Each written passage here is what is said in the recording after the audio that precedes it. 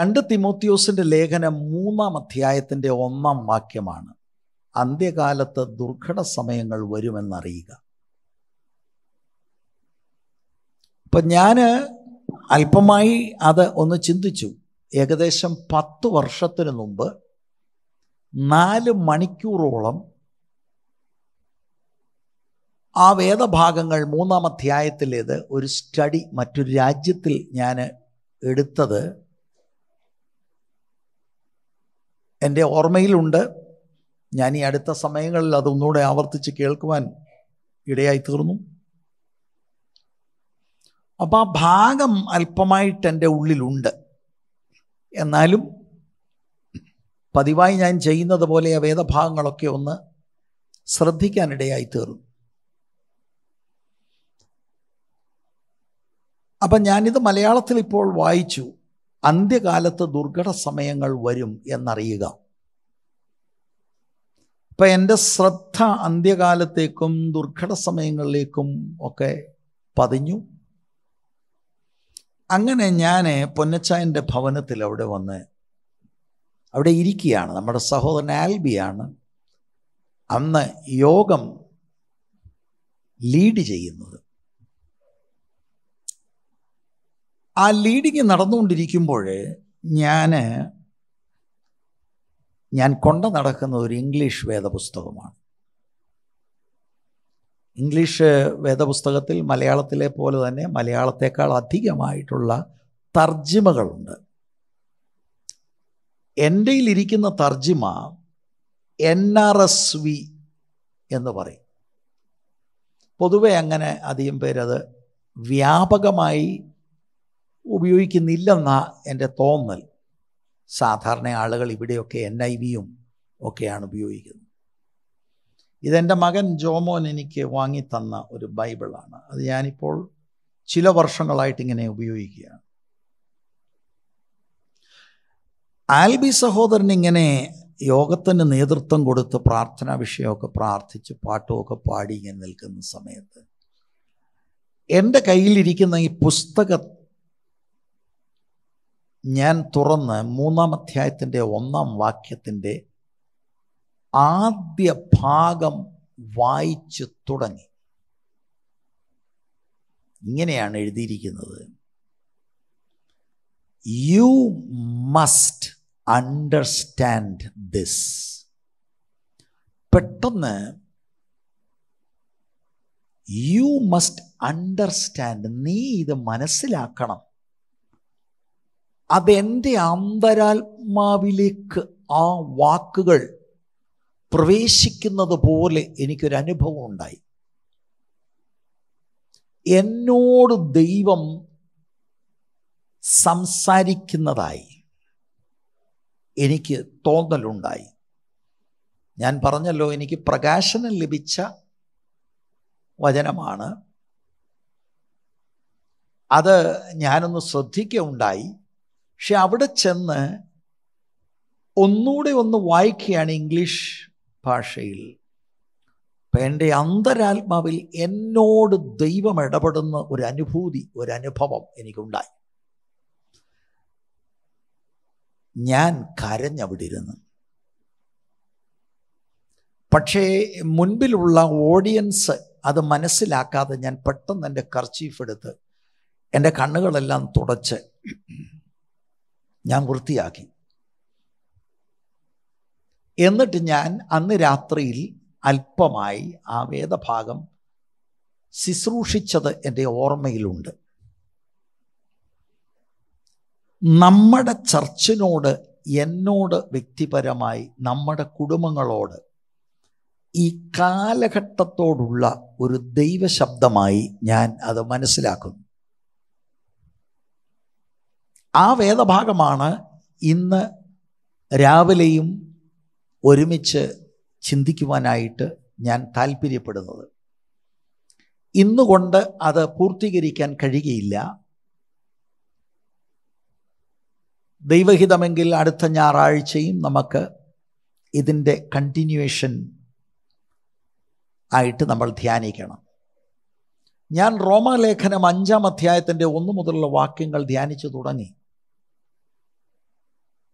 അതിന് എൻ്റെ പ്രിപ്പറേഷനിൽ കുറച്ച് നോട്ട്സൊക്കെ ഞാനിവിടെ വെച്ചിട്ടുണ്ട്. എന്നാൽ പലപ്പോഴും നമ്മുടെ ജീവിതത്തിൽ ഉണ്ടാകുന്നത് പോലെ ഒരു ടെമ്പററിയായി അടുത്ത അധ്യായം തുടങ്ങുന്നതിന് മുൻപ് ഈ ഒരു സന്ദേശം നമുക്കൊന്ന് ചിന്തിക്കുവാൻ കർത്താവ് കൃപ ചെയ്യട്ടെ.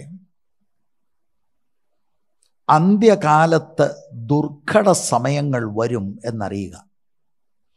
You must understand this, that in the last days distressing times will come. സാധാരണയായി നമ്മൾ എടുക്കുന്നത് പോലെ ആ വാക്യത്തിലേക്ക് നമ്മൾ വരുവാനായി അല്പം അതിൻ്റെ പശ്ചാത്തലം നിങ്ങളുമായി ഒന്ന് പങ്കുവയ്ക്കാം. ഇതിൻ്റെ എഴുത്തുകാരനെക്കുറിച്ചും ഇത് ആർക്കാണ് എഴുതിയത്, അല്ലെങ്കിൽ ഈ കത്ത് ലഭിച്ചയാളിനെക്കുറിച്ചും 1-ാം അധ്യായത്തിൻ്റെ 1-ാം വാക്യം അതിൻ്റെ 2-ാം ഭാഗം ക്രിസ്തുവേശുവിൻ്റെ അപ്പോസ്തലനായ പൗലോസ് പ്രിയ മകനായ തിമോത്തിയോസിന് എഴുതുന്നു. വളരെ ക്ലിയറാണ്. തിമോത്തിയോസിനെ കുറിച്ച് ഞാൻ 2 കാര്യം പറയാൻ നിയോഗമുണ്ട്. അപ്പോസ്തല പ്രവൃത്തി 16-ന്റെ 1-ാം വാക്യം നിങ്ങൾ പരിശോധിച്ചാൽ ഇദ്ദേഹത്തിൻ്റെ പിതാവ് ഒരു ഗ്രീക്ക് പശ്ചാത്തലമുള്ളയാളും അമ്മ യഹൂദ സഹോദരിമാരും. യഹൂദ സഹോദരിയാണെങ്കിലും വിശ്വാസം ഉള്ള ദൈവകൃപയുള്ള അമ്മയ്ക്ക് മാത്രമല്ല വല്യമ്മയ്ക്കും എന്നത് പൗലോസ് ഈ ലേഖനത്തിൽ പറയുന്നുണ്ട്.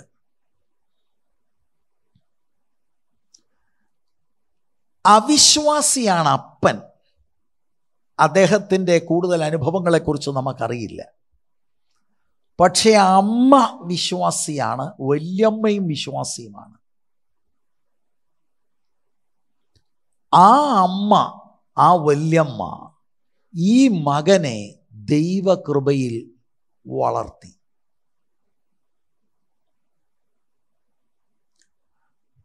അപ്പൻ അങ്ങനായിരുന്നു, ഇങ്ങനെയായിരുന്നു എന്ന് ഒരു സഹോദരിയും പരാതിപ്പെടരുത്. ലോകപ്രശസ്തനായ ദൈവകരങ്ങളിൽ ഉപയോഗിക്കപ്പെട്ട അനുഗ്രഹീതനായ ഒരു ക്രിസ്തു ശിഷ്യനാക്കി ഈ അമ്മ ഈ മകനെ വളർത്തി. 2 തിമോത്തിയോസ് 1:5 അമ്മ യുനേക്ക, വല്യമ്മ ലോയസ് എന്ന് നമുക്ക് കാണാൻ കഴിയും. അവരുടെ പേര് ഉണ്ട്. ഞാൻ അതിങ്ങനെ വായിച്ചപ്പോൾ ഓർത്തുപോയി. ഈ അമ്മ, ഈ വല്യമ്മ, അവരിലുള്ള വിശ്വാസം ഈ യൗവനക്കാരിലേക്ക് പകർന്നു. പിൻകാലങ്ങളിൽ അപ്പോസ്തലനായ പൗലോസിൻ്റെ സഹയാത്രികനായി, എഫെസോസ് സഭയുടെ പാസ്റ്ററായി, ആ ദൈവദാസൻ നിമിത്തം അമ്മയും വല്യമ്മയും തിരുവെഴുത്തിൽ സ്ഥാനം കണ്ടെത്തി. അതെന്നെ വളരെ ചിന്തിപ്പിച്ചു. അമ്മയ്ക്കും അപ്പനും അപമാനം വരുത്തുന്ന ധാരാളം ചെറുപ്പക്കാരുണ്ട്. ക്രിസ്തുവേശുവിൻ്റെ ഒരു നല്ല ഭടനായത് നിമിത്തം അമ്മയ്ക്കും വല്യമ്മയ്ക്കും ദൈവത്തിൻ്റെ മാറ്റമില്ലാത്ത വചനത്തിൽ അവരുടെ പേരെഴുതപ്പെടുവാൻ, ദൈവാത്മാവ് അവരുടെ പേര് പരാമർശിക്കുവാൻ തക്കവണ്ണം ഇടയായിത്തീർന്നു.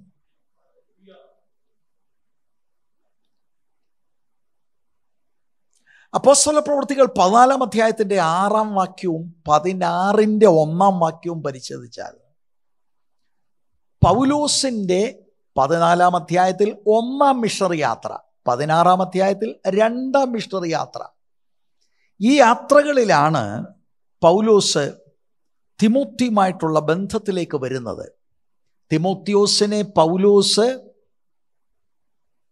മെന്റർ ചെയ്തു എന്നുള്ളത് ഉറപ്പാണ്.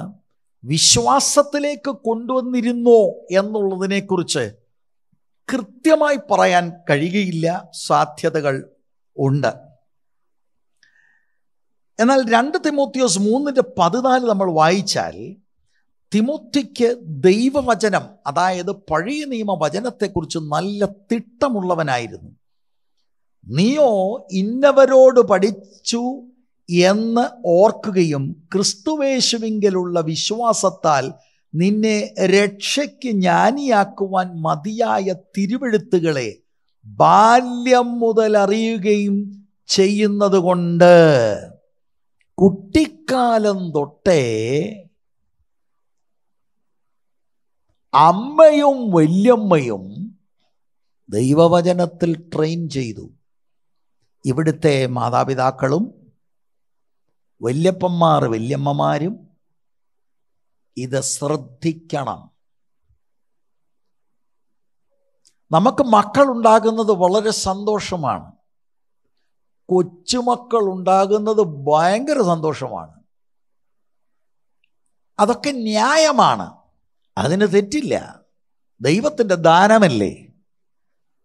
പക്ഷേ ഉത്തരവാദിത്വം മറക്കരുത്. ദൈവവചനത്തിൽ അവരെ ട്രെയിൻ ചെയ്യണം.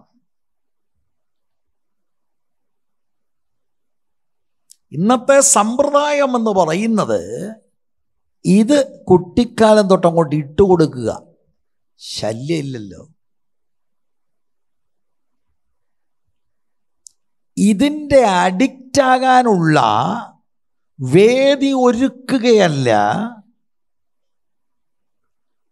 ദൈവവചനത്തിൽ അവരെ ഉറപ്പിക്കണം. പ്രാർത്ഥിക്കണം. അവർ നഷ്ടപ്പെട്ടു പോകരുത്.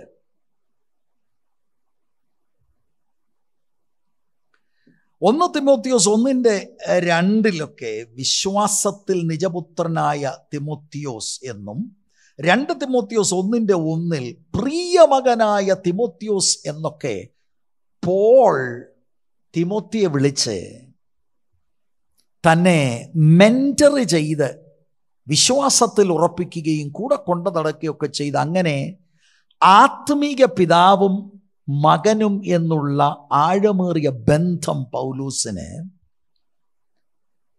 തിമോത്തിയോട് ഉണ്ടായിരുന്നു.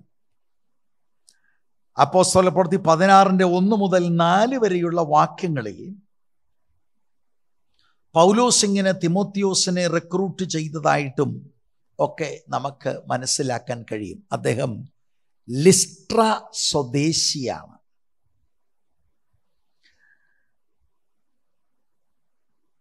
ഈ തിമോത്തി ഇപ്പോൾ എഫെസോസ് സഭയുടെ പാസ്റ്ററാണ്. അവിടെ അപ്പോസ്തലനായ പൗലോസാണ് അദ്ദേഹത്തെ നിയോഗിച്ചത്. ഈ സഭയുടെ ചരിത്രം കൂടെ നമ്മൾ മനസ്സിലാക്കിയിരിക്കണം. എങ്കിലേ ഈ 3-ാം അധ്യായത്തിലേക്ക് നമ്മൾ വരുമ്പോൾ 2-ാം അധ്യായത്തിലും 3-ാം അധ്യായത്തിലുമൊക്കെ ഇതിനകത്തിപ്പോൾ ദുരുപദേശകരുണ്ട്. അപ്പോസ്തലനായ പൗലോസാണ് എഫെസോസ് സഭ സ്ഥാപിച്ചത്.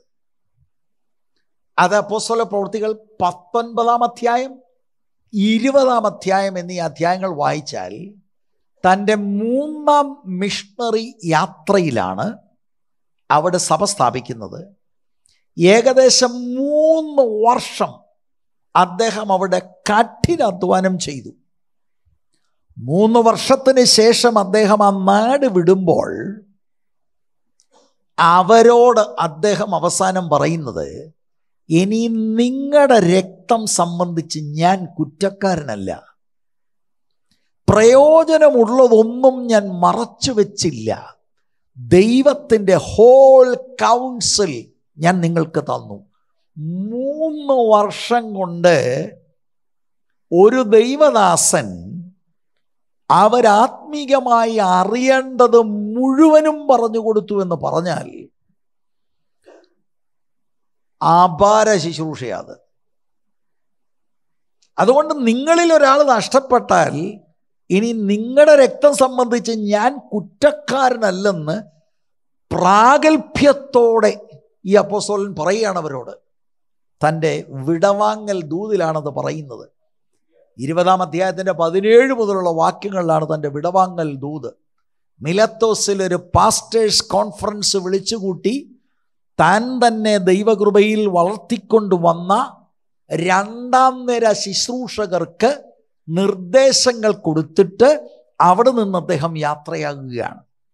എഫെസോസ് സഭാ സ്ഥാപകൻ അപ്പോസ്തലനായ പൗലോസാണ്. എന്നാൽ അദ്ദേഹം ഒരു കാര്യം പറഞ്ഞു അദ്ദേഹത്തിൻ്റെ വിടവാങ്ങൽ ദൂതിൽ. 20-ാം അധ്യായത്തിൻ്റെ 29-30 വാക്യം, ഞാൻ പോയ ശേഷം ആട്ടിൻകൂട്ടത്തെ ആദരിക്കാത്ത കൊടിയ ചെന്നായ്ക്കളെന്നാണ് ദുരുപദേശകരെ വിളിക്കുന്നത്. നമ്മുടെ വാഴ്ത്തപ്പെട്ട കർത്താവ് മത്തായിയുടെ സുവിശേഷം 7-ാം അധ്യായത്തിൻ്റെ 15-ാം വാക്യത്തിൽ തത്തുല്യമായ പ്രയോഗങ്ങൾ നടത്തിയിട്ടുണ്ട്. കൊടിയ ചെന്നായ്ക്കൾ നിങ്ങളുടെ ഇടയിൽ കടക്കുമെന്ന് ഞാൻ അറിയുന്നു, വെളിപ്പാട് പറഞ്ഞേച്ചാണ് പോയത്. ഞാനുള്ളപ്പോൾ നടക്കത്തില്ല, ഞാൻ പോയ ശേഷം ഇത് നടക്കും. അടുത്ത വാക്യം, ശിഷ്യന്മാരെ തങ്ങളുടെ പിന്നാലെ വലിച്ചു കളയുവാനായി വിപരീതോപദേശം പ്രസ്താവിക്കുന്ന പുരുഷന്മാർ നിങ്ങളുടെ ഇടയിൽ നിന്ന് എഴുന്നേൽക്കും. പ്രവചിച്ചിട്ടാ പോയത്. ഇത് അക്ഷരാർത്ഥത്തിൽ നടന്നു. പുറത്തുനിന്നും ആളകത്ത് കടന്നു, അകത്തുള്ളവരും ചിലർ എഴുന്നേറ്റു. അങ്ങനെ സമൂഹത്തിൽ കുറെ ആളുകളെ മലിനപ്പെടുത്തി. നേരാണോ പാസ്റ്ററെ? 2 തിമോത്തിയോസ് 2-ാം അധ്യായം നിങ്ങൾ നോക്കുക. 2 തിമോത്തിയോസ് 2-ാം അധ്യായം 17-ാം വാക്യം, അവരുടെ വാക്ക് അർബുദ വ്യാധി പോലെ തിന്നുകൊണ്ടിരിക്കും. കുറെ ആളുകളുടെ വാക്കുകൾ ക്യാൻസർ പോലെ തിന്നുവന്നു. എന്നിട്ട് ഹുമനയോസും ഫിലേത്തോസും അവരുടെ കൂട്ടത്തിൽ ഉള്ളവരാകുന്നു. അവർ സത്യം വിട്ടുതെറ്റി പുനരുത്ഥാനം കഴിഞ്ഞുവെന്ന് പറഞ്ഞ് ചിലരുടെ വിശ്വാസം മുറിച്ചു കളയുന്നു. കണ്ടോ? ദുരുപദേശം പറഞ്ഞ് സഭയ്ക്കകത്തുള്ള ചിലരുടെ വിശ്വാസം അവർ മറിച്ചു കളഞ്ഞു. NLAGയിലുള്ളവരെ, ഇതിൽ കൂടുതലൊന്നും എനിക്ക് നിങ്ങളോട് പറഞ്ഞു തരാൻ അറിയില്ല, എനിക്കറിയില്ല. ഞാൻ ആമുഖമായി ഈ വചനങ്ങൾ എന്തിനാണ് പറഞ്ഞത്, ഇതിൻ്റെ ഗൗരവം നിങ്ങൾ മനസ്സിലാക്കാനാണ്. അപ്പോസ്തലനായ പൗലോസ് സ്ഥാപിച്ച സഭ തൻ്റെ ശുശ്രൂഷകളിൽ ഏറ്റവും അധികം വർഷങ്ങൾ ചിലവിട്ട് വചനം പ്രസംഗിച്ച് പഠിപ്പിച്ച സഭ, അതിനകത്ത് വിപരീത ഉപദേശം പ്രസ്താവിക്കുന്നവർക്ക് എഴുന്നേക്കാൻ ഒക്കുമോ? തിമോത്തി പാസ്റ്ററായിരിക്കുമ്പോൾ തന്നെ അവരുണ്ട്. നാം ഉദ്ദേശിക്കുന്നത് പോലെ അല്ല കാര്യങ്ങളുടെ കിടപ്പ്. ഇതൊക്കെ ഞാൻ പറയുന്ന ഓരോ വാക്കുകളും പ്രവചനം പോലെ നിങ്ങൾ എഴുതിയിട്ടോണം.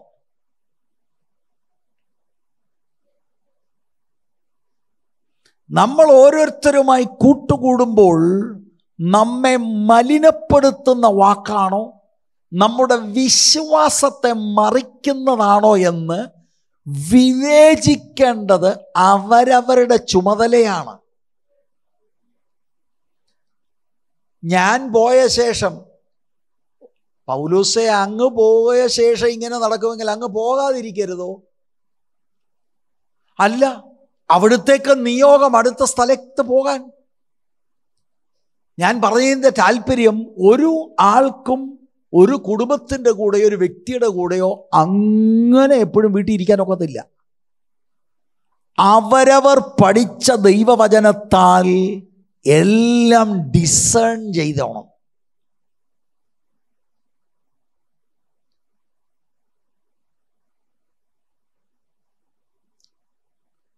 അദ്ദേഹം വാൺ ചെയ്തതുപോലെ തന്നെ കാര്യങ്ങൾ നടക്കുകയാണ്. അപ്പൊ ഈ സമയത്ത് പൗലോസിന് തിമോത്തിയെ നന്നായിട്ട് അറിയാം. അദ്ദേഹത്തിൻ്റെ കപ്പാസിറ്റി അറിയാം. സഭയുടെ പുറത്തുനിന്ന് പീഡനങ്ങളും, ആ കാലഘട്ടത്തിൽ അങ്ങനെ ഒരു പീഡനമുള്ള സമയമാണ്. അകത്ത് നിന്ന് ആളുകളുടെ വിശ്വാസത്തെ മറിക്കുകയും മലിനപ്പെടുത്തുന്ന അനുഭവങ്ങളും ഉണ്ടായാൽ ഈ യൗവനക്കാരനായ പാസ്റ്റർ എങ്ങനെ പിടിച്ചു നിൽക്കും? അതിന് ഈ കത്തെഴുതി അദ്ദേഹത്തെ ബലപ്പെടുത്തുകയാണ്. ഈ കത്തെഴുതുന്നത് ശ്രദ്ധിച്ച് കേൾക്കണം. അദ്ദേഹം കാരാഗ്രഹത്തിൽ കിടക്കുമ്പോഴാണ്. 2 തിമോത്തി പോളിൻ്റെ ഫൈനൽ ലെറ്ററാണ്. എല്ലാവരും ഇത് വായിക്കുകയും പഠിക്കുകയും ചെയ്യണം.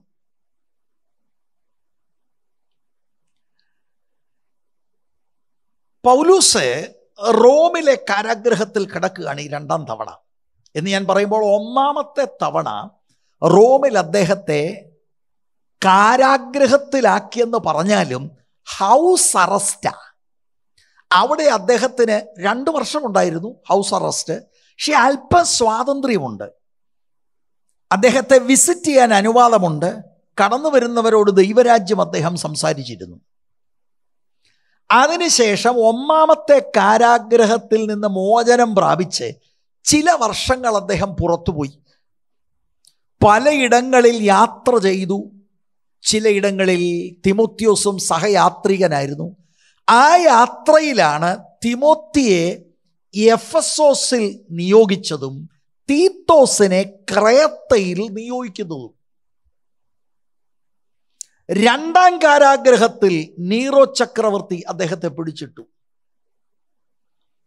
അതാണ് ഈ ലേഖനത്തിൻ്റെ പശ്ചാത്തലം. 2 തിമോത്തി 1:17 നോക്കിയേ. അവൻ എൻ്റെ ചങ്ങലയെക്കുറിച്ച് ലജ്ജിക്കാതെ. അപ്പോൾ ഇപ്പോൾ പോൾ റീക്യാപ്ചേർഡ് ആണ്. He is imprisoned and he is in chains. 1ാമത്തെ കാരാഗ്രഹവാസത്തിൽ അല്പം സ്വാതന്ത്ര്യമുണ്ട്. വേണമെങ്കിൽ ഇപ്പോൾ എഴുതാം, ആളുകളെ കാണാം, ആശയവിനിമയം നടത്താം. ഇപ്പോഴത്തെ കാരാഗ്രഹം എന്ന് പറഞ്ഞാൽ ഒരു സ്വാതന്ത്ര്യമില്ല, ചങ്ങലയിലാണ്. അവിടെ ഈ മനുഷ്യൻ്റെ ഉള്ള എഫെസോ സഭയെക്കുറിച്ചും തൻ്റെ നിജപുത്രനായ തിമോത്തി അവിടെ പാസ്റ്ററാണ്. ശരിക്കും അതെത്ര മാതൃകയാണ്. സ്വന്തമായിട്ടുള്ള പ്രയാസമോ പ്രതിസന്ധിയല്ല, താൻ വളർത്തിക്കൊണ്ടുവന്ന ദൈവദാസനും അദ്ദേഹത്തിൻ്റെ ശുശ്രൂഷയും താൻ സ്ഥാപിച്ച ദൈവസഭയുടെ ആ കണ്ടീഷനുമാണ് കാരാഗ്രഹത്തിൽ കിടക്കുന്ന അപ്പോസ്തലന്റെ ഉള്ളത്തിൽ പ്രയാസം ഇടുന്നത്. ഇവിടെ താൻ കാരാഗ്രഹത്തിലാണ്. 2 തിമോത്തി 2:9 അതിൻ്റെ 2ാം ഭാഗം. ഞാൻ ദുഷ്പ്രവർത്തിക്കാരൻ എന്നതുപോലെ ചങ്ങല ധരിച്ച് കഷ്ടം സഹിക്കുന്നു. He was treated like a criminal. അല്ലാതെ സുവിശേഷ വേലക്കാരൻ കോടീശ്വരനായ ചരിത്രമല്ല വേദപുസ്തകത്തിലുള്ളത്.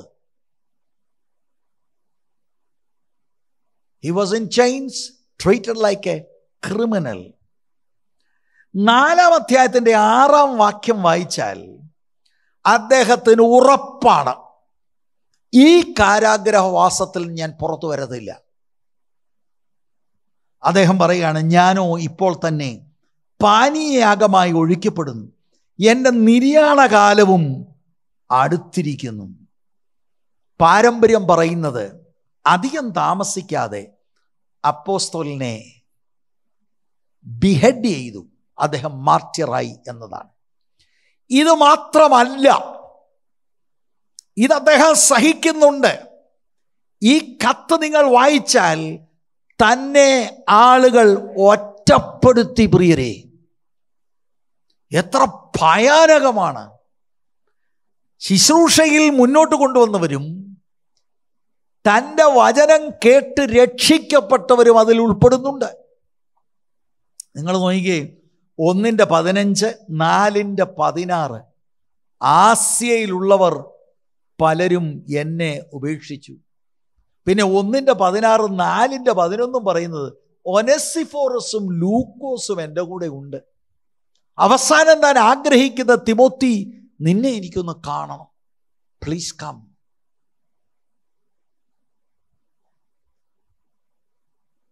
ഇത് ഇത്രയും നാൾ വിശ്വസ്തനായി ശുശ്രൂഷ ചെയ്തിട്ട് അവസാനം ഇതാണോ കിട്ടിയത്? പക്ഷെ ഇന്നത്തെ ശുശ്രൂഷകർക്കൊന്നും ഈ അനുഭവമല്ല. അത് ശുശ്രൂഷകളിലുള്ള വ്യത്യാസമാണ് പ്രിയരെ. ഇതാണ് പ്രതീക്ഷിക്കേണ്ടത്. ഇതാണ് തിമോത്തി കണ്ടത്. ഇവിടെ മാത്രമല്ല, ലുസ്ത്രയിൽ വെച്ച് തന്നെ കല്ലെറിഞ്ഞ് ചത്തു എന്ന് ചിന്തിച്ചെടുത്ത് ദൂരക്കളഞ്ഞതാണ് ഈ ചെറുപ്പക്കാരൻ കണ്ട് മിഷൻ പ്രവർത്തനത്തിന് ഇറങ്ങുന്നത്. അല്ലാതെ സപ്പോർട്ടല്ല. ഞാൻ അല്പം എൻ്റെ ആമുഖം ദീർഘിപ്പിക്കുന്നുണ്ട്. എന്നാൽ ഇതിനകത്ത് ഉള്ള ദൂതുകൾ നമ്മൾ മനസ്സിലാക്കി കാലഘട്ടത്തെ തിരിച്ചറിയുക. എഫെസോസിൽ താൻ ഒരു പ്രതിഫലിച്ച കൂടാതെയാണ് ശുശ്രൂഷിച്ചത്. തൻ്റെ ആവശ്യങ്ങൾക്ക് സ്വന്തം കൈകൊണ്ട് അധ്വാനിച്ചു എന്നാണ് തിരുവെഴുത്ത് പറയുന്നത്. Praise the Lord. ആ മനുഷ്യനെ കണ്ടോ നിങ്ങൾ? ആളുകൾ തന്നെ വിടുന്നു, കാരാഗ്രഹ അനുഭവം, ചങ്ങലയിലായിരിക്കുന്നു. അവിടെ അപ്പോസ്തലൻ ഈ 2ാമത്തെ ലേഖനം, തൻ്റെ ഏറ്റവും അവസാനത്തെ ലേഖനം നിജപുത്രനായ തിമോത്തിയെ ബലപ്പെടുത്താൻ എഴുതുകയാണ്. അതാണ് വാസ്തവത്തിൽ ലേഖനത്തിൻ്റെ ഉദ്ദേശം. തിമോത്തി എഫെസോസിലായിരിക്കുന്ന അദ്ദേഹത്തിൻ്റെ ശുശ്രൂഷയെ ഒന്ന് പ്രോത്സാഹിപ്പിക്കണം. കഷ്ടതയും തിക്ത അനുഭവങ്ങളും തനിക്കെതിരെ വരുമ്പോൾ ഇതെല്ലാം വിശ്വസ്തയോടെ നേരിടണം. തൊട്ടാവാടിയെപ്പോലെ ആകരുത്. അതിനുവേണ്ടിയാണ് ഈ ലേഖനം. കാരണം പൗലോസിനറിയാം, ഈ ഹാർഡ്ഷിപ്പുകൾ, പ്രതികൂലം, പ്രതിസന്ധി വരുമ്പോൾ തിമോത്തിക്ക് ഒരു ടിമിഡിറ്റി ഉണ്ട്. അതാണ് ചിലപ്പോൾ പറയുന്നത് പൗലോസ്, ഭീരുത്വത്തിൻ്റെ ആത്മാവിനെ അല്ല നിനക്ക് എന്ന് പറയുന്നത്. ഭീരുവാകരുത് നീ. പരിശുദ്ധാത്മാവ് ഡിസിപ്ലിൻ നിനക്ക് തരും, പവർ നിനക്ക് തരും. നീ നേരെ നിൽക്കണം. അതിന് എൻകറേജ് ചെയ്യുകയാണ് പോൾ. എന്നിട്ട് വാസ്തവത്തിൽ 2-ാം അധ്യായത്തിൻ്റെ 1-ാം വാക്യത്തിൽ, എൻ്റെ മകനെ, ക്രിസ്തുവേശുവിലുള്ള കൃപയാൽ ശക്തിപ്പെടുക. ശുശ്രൂഷയുടെ ആ പുതപ്പ്, ആ മാന്റല് ഈ അവസാന തൻ്റെ ജീവിതത്തിൽ ഈ അവസാന ഘട്ടത്തിൽ തിമോത്തിക്ക് കൈമാറുകയാണ്. ആ അനുഭവമാണ് നമുക്ക് ഇവിടെ നിന്ന് മനസ്സിലാക്കാൻ കഴിയുന്നത്. 1-ാം വാക്യം, അന്ത്യകാലത്ത് ദുർഘട സമയങ്ങൾ വരും എന്നറിയുക. ഇതിനെക്കുറിച്ച് ഞാൻ വിശദീകരിക്കാം. ഈ 3-ാം അധ്യായത്തെ ഞാൻ 3ആയിട്ട് വിഭജിക്കുന്നു. ആദ്യത്തെ 9 വാക്യങ്ങളിൽ 5-ാം വാക്യത്തിൻ്റെ അടിസ്ഥാനത്തിൽ have nothing to do with such people, കുറെ ആളുകളെ ചൂണ്ടിക്കാണിച്ചുകൊണ്ട് പറയാം, ഇങ്ങനെയുള്ളവരുമായിട്ട് ഹാവ് നത്തിങ് ടു ഡു.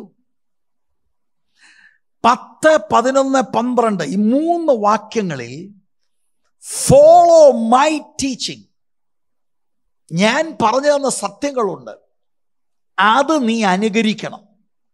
എന്നിട്ട് 13 മുതൽ 17 വരെയുള്ള വാക്യങ്ങളിൽ establish your self in the word of God, ദൈവ വചനത്തിൻ്റെ അടിസ്ഥാനത്തിൽ നീ ഉറയ്ക്കുക.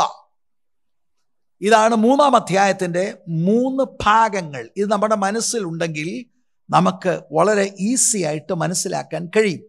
3-ാം അധ്യായത്തിൻ്റെ 1-ാം വാക്യം ഞാൻ വായിച്ചു കഴിഞ്ഞു. ആ ആദ്യത്തെ 9 വാക്യങ്ങൾ നമുക്കിന്ന് പൂർത്തീകരിക്കാൻ സാധ്യമല്ല. ആദ്യത്തെ വാക്യത്തിലായിരിക്കും ഞാൻ മിക്കവാറും നിൽക്കുന്നത്. എന്നാൽ നിങ്ങൾക്കൊന്ന് മനസ്സിലാകാൻ വേണ്ടി ഇവിടുത്തെ ടോപ്പിക് എന്ന് പറയുന്നത് പ്രതികൂല സാഹചര്യങ്ങൾ, ദുർഘട സമയം. ഞാനത് വിശദീകരിക്കാം. ഇത് പുറത്തുള്ള സമൂഹത്തെക്കുറിച്ചല്ല. സമൂഹം എക്കാലത്തും ദുർഘടം പിടിച്ചതാണ്. സഭയുടെ അന്തരീക്ഷത്തെയാണ് ഇവിടെ വിരൽ ചൂണ്ടുന്നത്. Can you believe that? നമ്മളെ കണ്ണു തുറക്കണം. ഇത് ദൈവസഭകളോടുള്ള ദൂതാണിത്. വിശ്വാസികളോടുള്ള ദൂതാണിത്.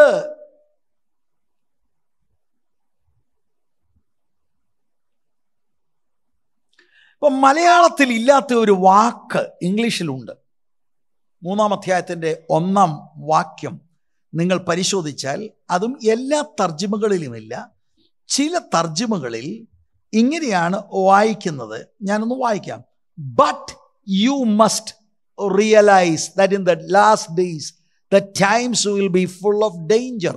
ഞാൻ ഇപ്പോൾ വായിച്ചത് ഫിലിപ്സ് എന്ന് പറയുന്ന ഒരു ട്രാൻസ്ലേഷനാണ്. ബട്ട് എന്ന ഒരു പ്രയോഗം, ഒരു വാക്ക് ആദ്യമായിട്ട് ആ 1-ാം വാക്യത്തിൻ്റെ തുടക്കത്തിൽ നിങ്ങൾക്ക് കാണാൻ കഴിയും. ബട്ട് മലയാളത്തിൽ പക്ഷേ, എന്നാൽ എന്നർത്ഥം വരുന്ന ഒരു വാക്ക്. BUT, but. What's so great about but? അത് അതിന് മുൻപിലുള്ള വാക്യങ്ങളുമായി ഈ 3-ാം അധ്യായത്തെ കണക്ട് ചെയ്യുകയാണ്. അപ്പൊ 2-ാം അധ്യായത്തിൻ്റെ 14 മുതൽ 1-2 പ്രധാന വിഷയങ്ങൾ പറയുന്നുണ്ട്. പക്ഷേ എന്ന് പറയുമ്പോൾ 2-ാം അധ്യായം കഴിഞ്ഞ് 3-ാം അധ്യായത്തിനോട് ചേർന്ന് കിടക്കുകയാണെങ്കിലും 3-ാം അധ്യായത്തിൻ്റെ വിഷയം മറ്റൊരു വിഷയമാണ്. പക്ഷേ 2-ാം അധ്യായമായിട്ട് ബന്ധപ്പെട്ട് കിടക്കുകയാണ്. 2-ാം അധ്യായത്തിൽ 1-ാമത് അതിൻ്റെ 21 മുതൽ 23 വരെയുള്ള വാക്യങ്ങളിൽ എ വെസൽ ഓഫ് ഓണർ ഒന്ന് വായിക്കാമോ? ഒരുങ്ങിയിരിക്കുന്ന മാനപാത്രമായിരിക്കും. ഒന്ന് വായിക്കാമോ? ഇവയെ വിട്ടകന്ന് തന്നെത്താൻ വെടിപ്പാക്കുന്നവൻ വിശുദ്ധവും ഉടമസ്ഥന് ഉപയോഗവുമായി നല്ല വേലയ്ക്കൊക്കെയും ഒരുങ്ങിയിരിക്കുന്ന മാനപാത്രമായിരിക്കും. യൗവനമോഹങ്ങളെ വിട്ടോടി നീതിയും വിശ്വാസവും സ്നേഹവും ശുദ്ധ ഹൃദയത്തോടെ കർത്താവിനെ വിളിച്ചപേക്ഷിക്കുന്ന എല്ലാവരോടും സമാധാനവും ആചരിക്കാം. അടുത്തതും കേട്ടോണം. ബുദ്ധിയില്ലാത്ത മൗഢ്യതർക്കം ഷണ്ട ജനിപ്പിക്കുന്നുവെന്നറിഞ്ഞ് അതൊഴിഞ്ഞിരിക്കാം. ഇത് യൗവനക്കാരെ പാസ്റ്റർ തിമോത്തിയോടുള്ള ദൂതാണ്. അതിനോടുള്ള ബന്ധത്തിൽ പക്ഷേ എന്ന് പറഞ്ഞാൽ അതിൻ്റെ അർത്ഥം നിന്റെ ഉത്തരവാദിത്വം നീ മറക്കരുത്. വളരെ ഫിയർലെസ്സായി ദൈവജനത്തെ നീ ഗാർഡ് ചെയ്യണം. ഇങ്ങനെ പറഞ്ഞിരിക്കുന്നു, ഷണ്ടയിടരുത് എന്നൊക്കെ പറഞ്ഞിരിക്കുന്നു. പക്ഷേ കുറെ ആളുകളുണ്ട് അതിനോടുള്ള ബന്ധത്തിൽ അദ്ദേഹത്തിന് 3-ാം അധ്യായത്തിൽ ഇനി കാര്യങ്ങൾ പറയണം. പ്രവർത്തിക്കേണ്ട വണ്ണം ഭയം കൂടാതെ അവരെ നീ നേരിടണം. 21 മുതൽ 23 വരെയുള്ള ഒരു നിർദ്ദേശമുണ്ട്. യൗവനമോഹങ്ങളെ വിട്ടൊഴിഞ്ഞ് നീതിയും വിശ്വാസവും സ്നേഹവും ശുദ്ധ ഹൃദയത്തോടുകൂടെ കർത്താവിനെ വിളിച്ചപേക്ഷിക്കുന്ന എല്ലാവരോടും സമാധാനം ആചരിക്കണമെന്ന് പറഞ്ഞാൽ ദുരുപദേശകനോട് സമാധാനം ആചരിക്കണമെന്നല്ല. പക്ഷേ നിനക്കൊരു ഉത്തരവാദിത്വമുണ്ട്.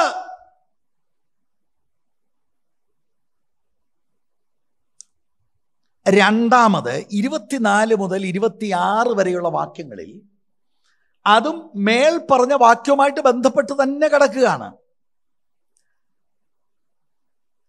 പൗലോസ് പറയുന്നത്, ഈ ദൈവസഭയിൽ 2 കാറ്റഗറിയിൽ ആളുകളുണ്ട്. ഒന്ന്, അവരിച്ചിരി പെശകിലൊക്കെ പോയാലും നീ വഴക്കുണ്ടാക്കല്ലേ, ശാന്തമായിട്ട് അത് കൈകാര്യം ചെയ്താൽ ഒരു പക്ഷെങ്കിൽ ദൈവം അവർക്ക് മാനസാന്തരം കൊടുക്കും. ഒന്ന് വായിക്കാം ഏതായാലും നമുക്ക് 24, 25, 26 വാക്യം. കർത്താവിന്റെ ദാസൻ ശണ്ടയിടാതെ എല്ലാവരോടും ശാന്തനും ഉപദേശിപ്പാൻ സമർത്ഥനും. എല്ലാവരോടും ശാന്തനും ഉപദേശിപ്പാൻ സമർത്ഥൻ എന്ന് പറഞ്ഞാൽ, പക്ഷേ വേറെ ചില ആളുകളോട് കൂടരുത്. 3-5 വാക്യത്തിന്റെ അടിസ്ഥാനത്തിൽ ഇങ്ങനെ ആ കൺജങ്ഷനിൽ ഒരു ഷിഫ്റ്റ് നമ്മൾ മനസ്സിലാക്കണം. ഈ 2-ാം അധ്യായത്തിലെ തുടർച്ചയാണ് 3-ാം അധ്യായത്തിലും. ഓക്കെ, താഴോട്ട് വായിക്കാം. ദോഷം സഹിക്കുന്നവനുമായി അത്രേ ഇരിക്കേണ്ടത്. വിരോധികൾക്ക് ദൈവം സത്യത്തിന്റെ പരിജ്ഞാനത്തിനായി മാനസാന്തരം നൽകുമോ? അവ ദൈവമാണ് മാനസാന്തരം കൊടുക്കേണ്ടത്. അതാണ് ഞാൻ ആമുഖത്തിൽ പറഞ്ഞത്. ഒരുത്തൻ അങ്ങനെ അങ്ങ് വിചാരിച്ചാലൊന്നും, അതുകൊണ്ടല്ലേ പലരും പെടാത്തെ. ദൈവം കരുണ ചെയ്യണം.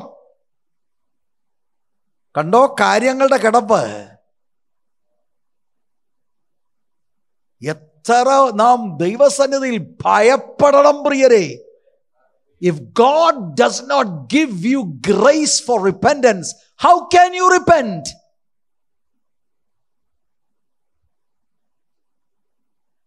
അപ്പൊ വിരോധികൾ, നിന്നെ എതിർക്കുന്നവരുണ്ട് സഭയിൽ. നീ ശണ്ടയിടാൻ പോകണ്ട, ശാന്തമായിട്ട് നീ അത് കൈകാര്യം ചെയ്യും. ഒരു പക്ഷേ ദൈവം അവർക്ക് മാനസാന്തരം. അതാണ് ഇവിടുത്തെ ദൂത്. എന്നിട്ട് 26-ാം വാക്യത്തിൽ ഈ വിരോധികളെ കുറിച്ച് പറയുന്നുള്ളത് കേട്ടോ. പിശാചിനാൽ പിടിക്കപ്പെട്ട് കുടുങ്ങിയവരാകയാൽ അവർ സുബോധം പ്രാപിച്ച്. അപ്പൊ അവർക്കിപ്പോ സുബോധമില്ല. സുബോധം ഇല്ലാത്തോണ്ടാണ് നിന്നോട് വഴക്കെട്ടുന്നത് എന്ന് പറഞ്ഞാൽ, ദുരുപദേശകരുടെ ദുരുപദേശങ്ങൾ കിക്ക് കിട്ടുന്ന ലഹരിയ. അവരുടെ census മറഞ്ഞുപോയി. They are hooked up.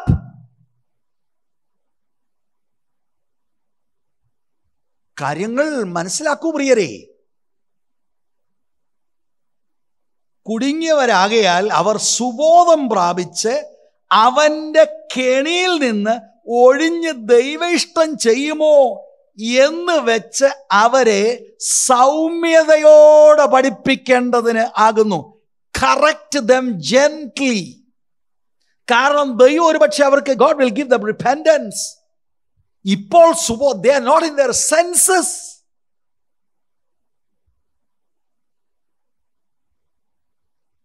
ഇതാണ് ദോഷം ചെയ്യുന്നത്. ഇതാണ് ഒരു കൂട്ടർ ദൈവസഭയിൽ എഫെസോസിൽ ചെയ്യുന്നത്.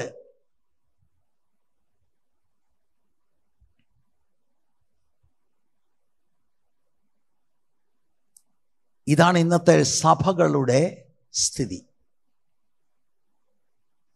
അപ്പോൾ ഇത് പറഞ്ഞ് ഞാനത് ഒത്തിരി എക്സ്പ്ലെയിൻ ചെയ്യേണ്ടതാണ്. ഞാൻ അത്ര എക്സ്പ്ലെയിൻ ചെയ്യാൻ ഇപ്പോൾ തുനിയാതെ മുന്നോട്ട് പോവുകയാണ്. ഇതിൻ്റെ വെളിച്ചത്തിലാണ്, ബട്ട് ഒരു കോൺട്രാസ്റ്റ് ആണ്. പക്ഷേ എന്ന് പറഞ്ഞാൽ, ഒന്നാമത് 24 മുതലുള്ള വാക്യത്തിൻ്റെ അടിസ്ഥാനത്തിൽ സുവിശേഷത്തോട് ഇവർ പിന്നെ റെസ്പോണ്ട് ചെയ്യാൻ സാധ്യതയുള്ളവരുണ്ട്. പക്ഷേ 3-ാം അധ്യായത്തിൻ്റെ 1 മുതൽ 9 വരെയുള്ള വാക്യങ്ങളിൽ എന്തു പറഞ്ഞാലും ഇനിയും കേൾക്കത്തില്ല. ആ സ്ഥിതിയിലായവരുണ്ട്. ഇവരോട് സമാധാനത്തോടെ കറക്റ്റ് ചെയ്യുന്നത് പോലെ അല്ല അവരോട്.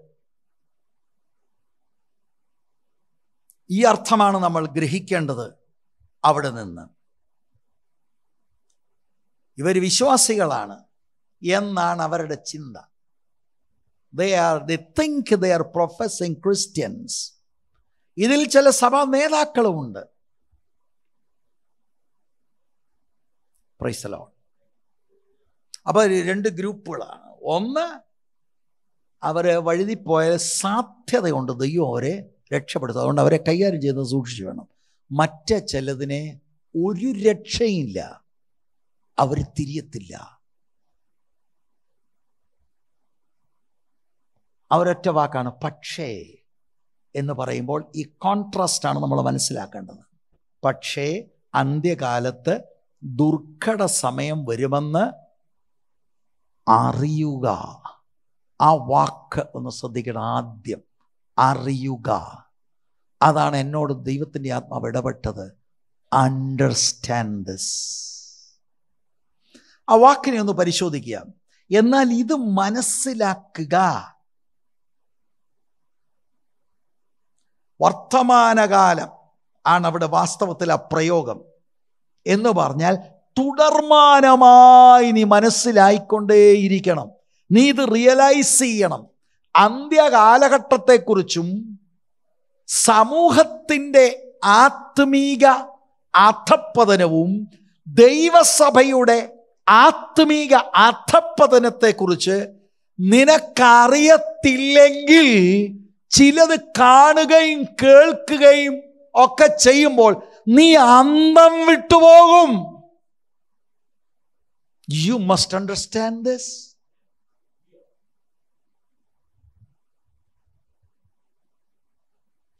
You must understand this. Timothy ഇത് മനസ്സിലാക്കണം, അല്ലെങ്കിൽ അന്തം വിട്ടുപോകും. കാരണം 4:3 പറയുന്നത് അവർ പത്യോപദേശം പൊറുക്കാതെ കർണരസകരമാർ സ്വന്തം മോഹങ്ങൾക്കൊത്തവണ്ണ ഉപദേഷ്ടാക്കന്മാരെ പെരുപ്പിക്കുകയും, അങ്ങനെ സ്ഥിതി വരുമ്പോൾ യു വിൽ ബി ഷോക്ക്ഡ്. 4-ാം വാക്യം, സത്യത്തിന് ചെവി കൊടുക്കാതെ കെട്ടുകഥകൾ കേൾപ്പാൻ തിരികെയും ചെയ്യുന്ന വരും. സഭയിലുള്ളവർക്ക് കെട്ടുകഥ കേൾക്കണോ? അതാണ് അവർക്ക് കേൾക്കേണ്ടത്. ഒന്ന് സന്തോഷിക്കണം നമുക്ക്. They are out of their mind.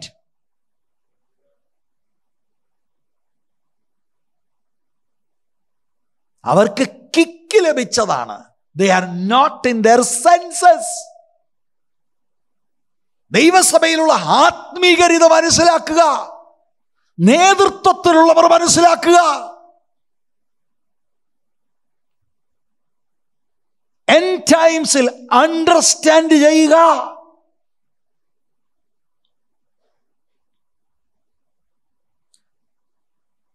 അല്ലെങ്കിൽ നിരാശരായി പോകും.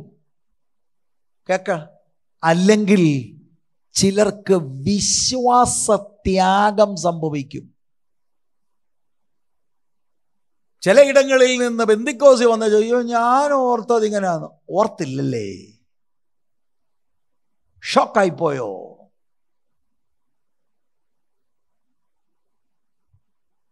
എൻഡ് ടൈമിൽ നടക്കുന്ന ഏറ്റവും വലിയ പ്രശ്നം അപ്പോസ്റ്റസിയാണ്. ഞാൻ വർഷങ്ങളായിട്ട് ഇത് പറയുന്നു, ആളുകൾക്ക് മനസ്സിലാകുന്നില്ല. വിശ്വാസത്യാഗം സംഭവിക്കും. ഇവിടുത്തെ വാണിംഗ് പോലെ നിങ്ങൾ നോക്കിക്കേ. 1 തിമോത്തിയോസ് 4:1 ആത്മാവ് വ്യക്തമായി സഭയോട് പറയുന്നല്ലേ അവിടെ എഴുതിയിരിക്കുന്നത്. വായിക്കാമോ? എന്നാൽ ഭാവി കാലത്ത് ചിലർ വ്യാജ ആത്മാക്കളെയും ഭൂതങ്ങളുടെ ഉപദേശങ്ങളെയും ആശ്രയിച്ച് ഭോഷ്കു പറയുന്നവരുടെ കപടത്താൽ വിശ്വാസം ത്യജിക്കും. ഞാൻ എത്രയോ വർഷങ്ങളായി പ്രിയരെ പറയുന്നു. അതിന്റെ അർത്ഥം ബെന്തിക്കോസിൽ ആള് പോകുമെന്നല്ല. ഇവിടെ ഇരിക്കുമ്പോൾ തന്നെ you have lost the faith. അത് നിങ്ങൾ ബോധപൂർവം തിരസ്കരിക്കും. എന്താ സുവിശേഷങ്ങളിൽ എഴുതിയിരിക്കുന്നത്? മനുഷ്യപുത്രൻ വരുമ്പോൾ വിശ്വാസം കണ്ടെത്തുമോ? നാം നമ്മെ വഞ്ചിക്കരുത്. അന്ത്യകാലഘട്ടത്തിലെ ആത്മീകരെന്ന് തങ്ങളെ തന്നെ വിശേഷിപ്പിക്കുന്നവർ ആരാണ് എന്ന് ബൈബിൾ പറയുന്നു. ഇത് മനസ്സിലാക്ക്, അല്ലെങ്കിൽ ആടിപ്പോകും. പിടിച്ചു നിൽക്കണം തിമോത്തി. ചിലരെ നീ ഉപദേശിച്ച് തീയിൽ നിന്ന് വലിച്ചെടുക്കണം. ചിലരുമായിട്ട് നീ കൂടിയിട്ട് കാര്യമില്ല.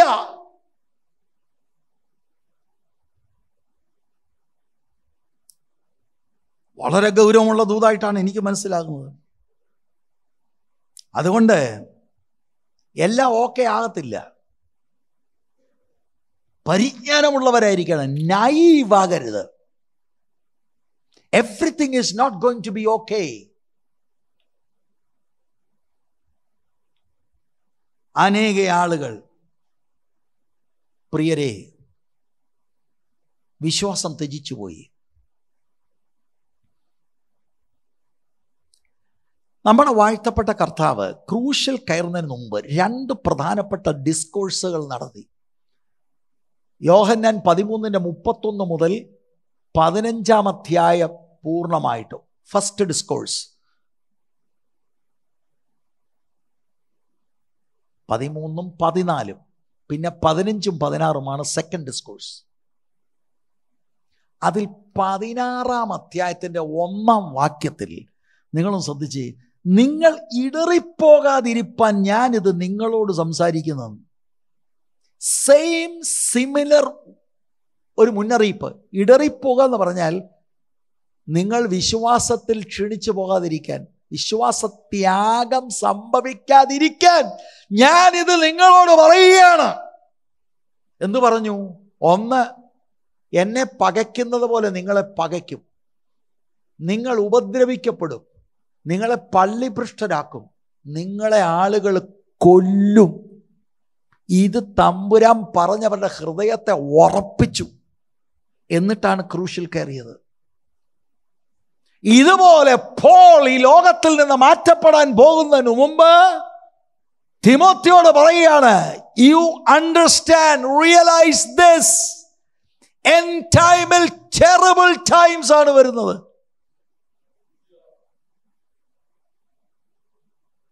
നമ്മളുടെ ജീവിതം ഒന്ന് ചിന്തിക്കും, ഞാൻ അതിലേക്കൊക്കെ വരാം. വലിച്ചു വാരി ജീവിക്കുക. എങ്ങോട്ടാ നമുക്ക് ഇന്ന ദേശത്തോട്ട് അങ്ങ് ഓടാം, അങ്ങോട്ട് പോ. ദൈവം പറഞ്ഞോ? അങ്ങനെ ദൈവം പറയണോ? ജീവിക്കുക. ആരെ കല്യാണം കഴിക്കുക? ആരെയും കല്യാണം കഴിക്കുക, ജീവിക്കുക.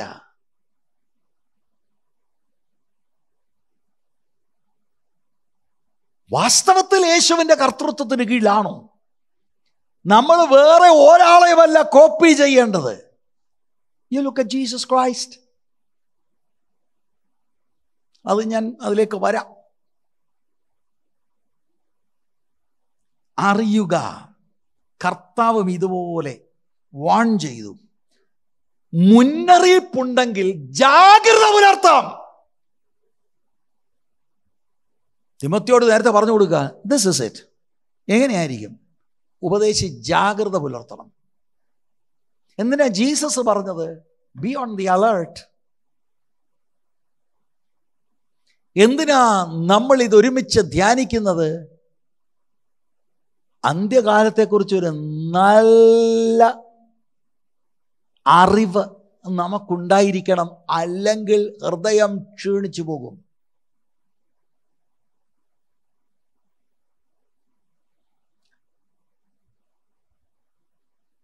അതുകൊണ്ട് തിമോത്തി പെട്ടെന്ന് ഓരോ കാര്യങ്ങൾ കാണുമ്പോൾ ജോൾട്ടഡ് ആയി പോകരുത്. ഉപദേശിയായ തിമോത്തി വിശ്വസ്തത പുലർത്തി നിൽക്കണം, ഉത്സാഹമുള്ളവനായിരിക്കണം, ജാഗ്രതയുള്ളവനായിരിക്കണം, വിവേകമുള്ളവനായിരിക്കണം, ക്ഷീണമില്ലാതെ സ്ഥിരതയോടെ നിൽക്കണം. സത്യമായിട്ടും ദൈവത്തിൽ വിശ്വസിക്കുന്ന വിശുദ്ധന്മാരോട് ഈ വചനത്താൽ എനിക്ക് ഇതാണ് പറയാനുള്ളത്. അത് കേട്ടും ഇത് കണ്ടും മനസ്സു മടിക്കരുത്. സത്യമായൊരു മാർഗമുണ്ട്. നാം പിൻപറ്റുന്നത് ഒരു വ്യക്തിയെ അല്ല, കർത്താവായ യേശുക്രിസ്തുവിനെയാണ്. വ്യക്തി എന്ന് പറയുമ്പോൾ മാനുഷിക വ്യക്തികളെ അല്ല. വ്യക്തികൾ വീഴും, കുടുംബങ്ങൾ വീഴും, ജീസസ് ഒരിക്കലും വീഴത്തില്ല. വിശ്വാസത്തിന്റെ നായകനാണ്, പൂർത്തി വരുത്തുന്നതാണ്. ഹൃദയം ക്ഷീണിച്ചു പോകുമ്പോൾ look at Christ.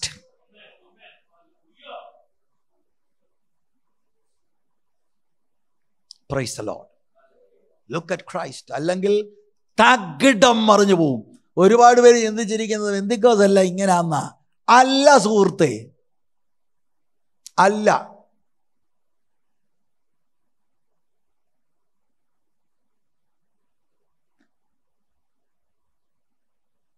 അതുകൊണ്ട് പൗലോസ് വാസ്തവത്തിൽ ഈ കത്തിലൂടെ തിമോത്തിയോട് പ്രത്യേകിച്ച് 3-ാം അധ്യായത്തിൽ പറയുന്നത്, ഇങ്ങനെ ഉള്ള പല കാര്യങ്ങളെ തിമോത്തി ഫേസ് ചെയ്യുമ്പോൾ സ്ട്രോങ് ആയി നിൽക്കണം.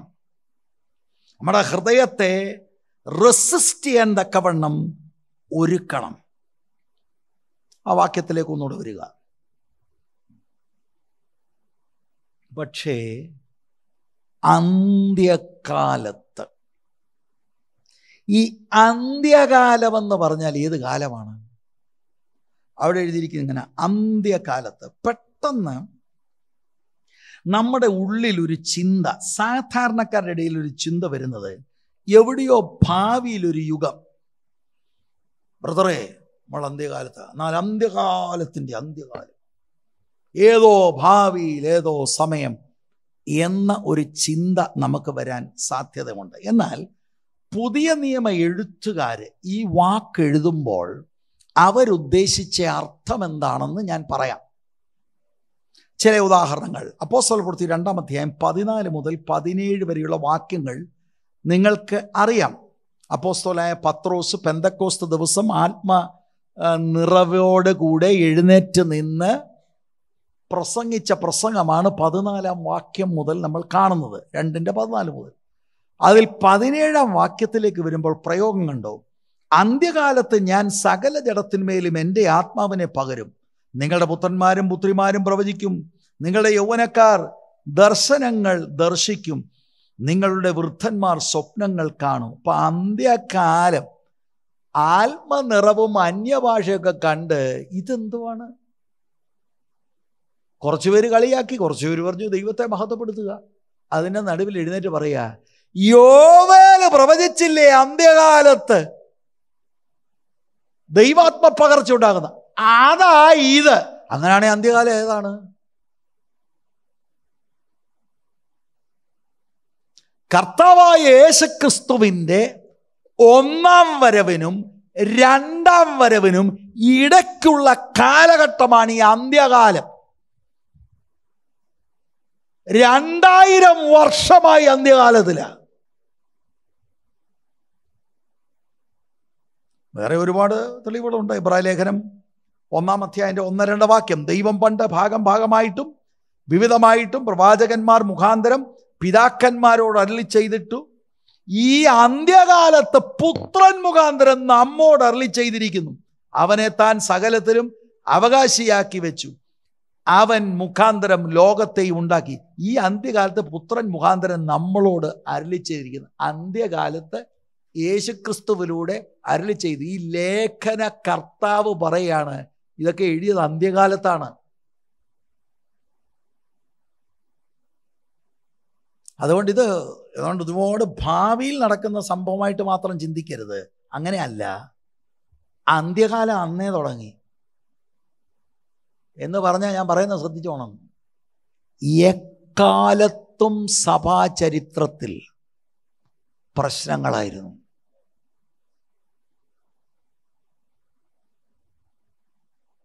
അതിനെക്കുറിച്ച് ഞാൻ വിവരിക്കാം.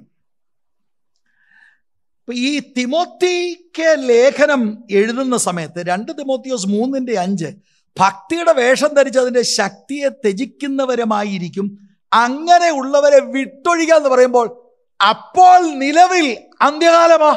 കാരണം ഈ പുള്ളികൾ അവിടെ ഉണ്ടല്ലോ, അവരെ വിട്ടൊഴിയണം നീ. Paul and Timothy themselves were in the end times, last days. Praise the Lord. നമ്മളും എൻഡ് ടൈമിലാണ്. It has been going on for 2000 years. എന്നാൽ ഇതിനൊരു വിശദീകരണം ആവശ്യമാണ്. ആ വാക്യം ഒന്നുകൂടെ. പക്ഷേ അന്ത്യകാലത്ത് ദുർഘട സമയങ്ങൾ, ഒറ്റ വാക്കായിട്ട് അവിടെ എഴുതിയ ദുർഘട സമയങ്ങൾ. ഞാനത് 2ആയിട്ടൊന്ന് മാറ്റുക. ദുർഘടം, സമയങ്ങൾ.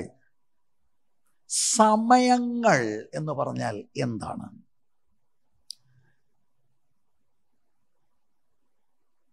കാലക്രമ സമയം എന്നല്ല അതിൻ്റെ അർത്ഥം. Not chronological time. പിന്നെ കാലഘട്ടങ്ങൾ, യുഗങ്ങൾ എന്നർത്ഥം വരുന്ന ഒരു പ്രയോഗമാണ് പീരിയഡ്സ് ഓഫ് ടൈം എന്ന് പറഞ്ഞ അതിൻ്റെ അർത്ഥം എന്താ? സഭാചരിത്രത്തിൽ ഓരോ കാലഘട്ടങ്ങൾ ഇങ്ങനെ ഉണ്ടായിട്ടുണ്ട്. എപ്പോഴും ഇങ്ങനെയായിരുന്നെന്നല്ല, കാലഘട്ടങ്ങൾ, സീസൺസ് ഉണ്ടായിട്ടുണ്ട്. അധാർമികമായി മൂല്യച്യുതിയുണ്ടായ കാലഘട്ടങ്ങൾ ഉണ്ടായിട്ടുണ്ട്. Talks about periods of time, seasons, eras, epochs. പക്ഷെ അത് ബഹുവചനത്തില. സമയങ്ങൾ അല്ലേ, അങ്ങനെയല്ലേ എഴുതിയിരിക്കുന്നത്? ദുർഘട. അപ്പം അത് ബഹുവചനമാ. എന്താണ് അതിൻ്റെ അർത്ഥം? അപകടത്തിൻ്റെ വ്യത്യസ്ത അളവുകൾ, വേരിയിങ് ഡിഗ്രീസ് ഉണ്ടാകും പലപ്പോഴും. ഒരു സീസണിൽ മാത്രമല്ല, ഇങ്ങനെ സീസൺസ് മാറി മാറി. ചിലത് ഹൈറ്റൻഡ് ആയിരിക്കും. ഇപ്പൊ ഒരു കാര്യം ഞാൻ പറയാം, എല്ലാറ്റിൻ്റെയും സമാപ്തിയിലേക്ക് വരുമ്പോൾ ഇതതിൻ്റെ ഏറ്റവും ഹൈറ്റൻഡ് ആയിട്ടുള്ള ഒരു സ്ഥിതിയിലേക്കാണ് വരുന്നത്. ഇത് പ്രവചന ആത്മാവിൽ പൗലോസ് രേഖപ്പെടുത്തിയിരിക്കുന്ന ദൂതാണ്. എല്ലാ ചർച്ചകളും ഇത് മനസ്സിലാക്കിയിരിക്കണം.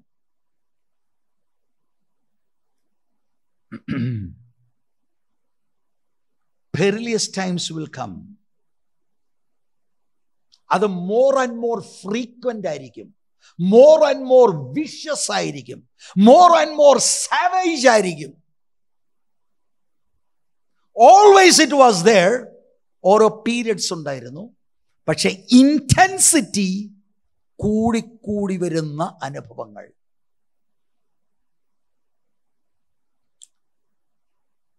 സ്തോത്രം. എന്ന് പറഞ്ഞാൽ ഈ ശാന്തതയുടെ കാലഘട്ടങ്ങൾ കുറവായി വരും. ദൈവസഭയിലുള്ള എല്ലാ ദൈവമക്കളും മനസ്സിലായിക്കോണം കേട്ടോ. ഇതാ വീട്ടിൽ വന്ന പ്രവാചകൻ അദ്ദേഹം പറഞ്ഞു തരത്തില്ല. കാരണം പുള്ളി ഇപ്പോൾ PR-ന്റെ കാര്യം അഴിച്ചുകൊണ്ടിരിക്കുക. ഇത് പറയത്തില്ല. അഴിയട്ടെ. മിക്കവാറും ഇതെല്ലാം കേട്ട് കഴിയുമ്പോൾ ആ കാർമേഘ പടലം മാറും. അത് ഞാൻ പറയാം, ഈ കേൾക്കുന്ന എന്താണെന്നൊക്കെ ഉള്ളത്. പിന്നെ ഞാൻ പറയാം ഇത് എന്തുകൊണ്ടാണ് ഇങ്ങനെ കേൾക്കുന്നതെന്ന്. ഇതെല്ലാം ഇതിനകത്തുണ്ട്.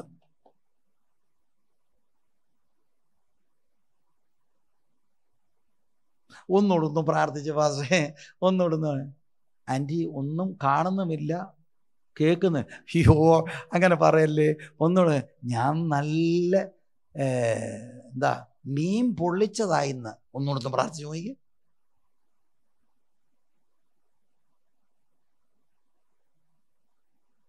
എന്തറിയണം? എന്തോ സ്വന്തമായ എന്തോ ഒരു കാര്യം അറിയണം. അല്ലാതെ എന്താണ് അറിയേണ്ടത്?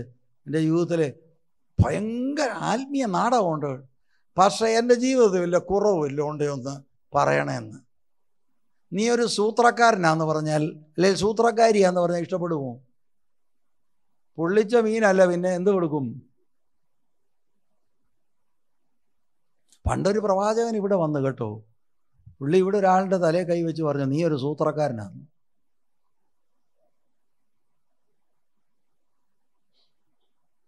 അപ്പം നിങ്ങൾക്കറിയണം ഇനി അതാരാന്ന്. അത് പോട്ടെ, അതൊക്കെ പോട്ടെ. ഇവിടെ സൂത്രക്കാരും ഉണ്ട്, സൂത്രക്കാരികളും ഉണ്ട്. സ്തോത്രം. എല്ലാ ഐറ്റംസും ഇവിടെ ഉണ്ട്. Praise the Lord. അന്ത്യകാലത്ത് എന്നുള്ളതാണ് അക്കാലങ്ങൾ. അന്ത്യകാലത്ത് ദുർഘട സമയങ്ങൾ, ആ സമയങ്ങൾ എന്നുള്ളതാണ് ഞാൻ സീസൺസ് എന്ന വാക്ക്. പക്ഷെ അടുത്ത വാക്കെന്താ? ദുർഘട സമയങ്ങൾ. ദുർഘടം നമ്മൾ മാറ്റി വെച്ച സമയങ്ങളാണ് ചിന്തിച്ചത്. അതിൻ്റെ കൂടി ദുർഘടം. ദുർഘടം എന്ന് പറഞ്ഞാൽ എന്താണ് അർത്ഥം? ബുദ്ധിമുട്ടുള്ള, സഹിക്കാൻ പ്രയാസമുള്ള, കഠിനമായ, അപകടകരമായ, കൈകാര്യം ചെയ്യുവാൻ പ്രയാസമുള്ള. പിന്നെ എല്ലാവർക്കും മനസ്സിലാകുന്നൊരു ഭാഷ പറയാം, ക്രിസ്ത്യാനിയായി ജീവിക്കാൻ പാടുള്ള കാലം വരും ആണ് അതിൻ്റെ അർത്ഥം. അപ്പം അതിനൊരു വിശദീകരണം ആവശ്യമാണ്. പ്രത്യേകിച്ച് മനുഷ്യരോടുള്ള ബന്ധത്തിൽ ഈ ദുർഘടം എന്ന വാക്ക് ഉപയോഗിക്കുമ്പോൾ ഉഗ്രൻ, അക്രമാസക്തൻ, അപകടകാരി, ക്രൂരൻ എന്നൊക്കെ അർത്ഥവ്യാപ്തിയുള്ള വാക്കാണ്. ഒരു ഗ്രീക്ക് റൈറ്റർ, എഴുത്തുകാരൻ, അദ്ദേഹത്തിൻ്റെ പേര് പറയാം, നിങ്ങൾക്കറിയാമോ എന്നൊന്ന് നോക്കൂ. പ്ലൂട്ടാർക്ക്.